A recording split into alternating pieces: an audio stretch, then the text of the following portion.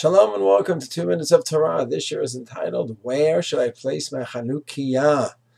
Sounds like a very simple question with a simple answer. It's not. Shulchan Aruch writes, Taf Reish Ayin Aleph, the following.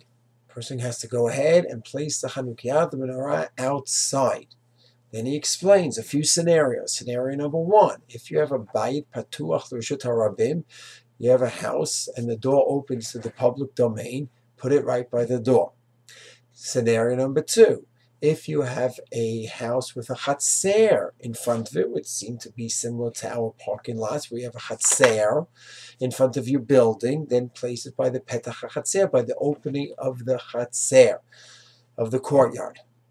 Scenario number three, you don't have a door that opens up to Reshut HaRabim, you don't have a chatzer, so then you place it by the chalon, in your window, assuming you're not in a high story and you're within 20 amot.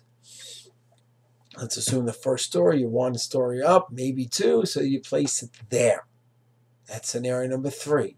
Scenario number four, if it's times of sakana, you place it inside your house, maniach al shulchano vidayo. You leave it on your table inside your house where no one could see from the outside because, unfortunately, anti-Semitism, and that's it.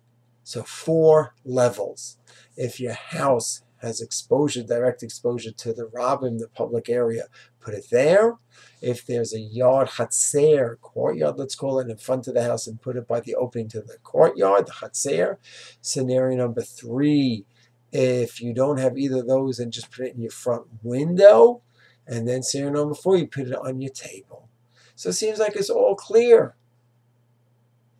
So why would anyone put it in their window if they're leaving the building?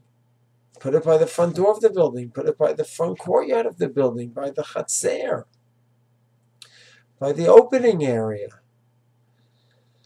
Why on the window? That would seem to be level number 3, where a person doesn't have an opening.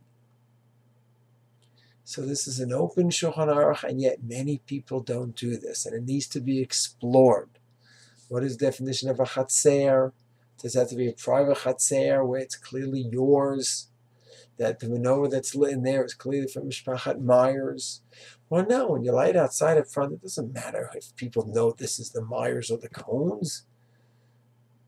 So we need to explore all of these. So yes, when one reads the Shulchan Aruch, it seems we have 4 clear levels, and it's obvious what to do. You start digging in a little bit, it gets a little bit more complicated, and Yetzer Hashem will explore the different opinions on the poskim and see how to apply it to a practical halacha. Shalom.